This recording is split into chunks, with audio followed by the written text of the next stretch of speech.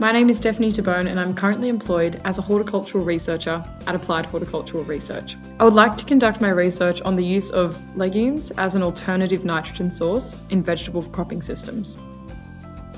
Growers are facing significant rises in input costs, changes to consumer preferences for sustainably produced food, and also changes in climatic extremes. Manufacturing and use of nitrogen fertilisers are also one of the largest sources of greenhouse gas emissions for the horticulture industry. My initial research on the topic identifies that there is a gap in knowledge of the factors and management strategies that drive the timing of release of nitrogen from plant residues, making it extremely difficult to rely on it as a sole supply of nitrogen to a succeeding vegetable crop.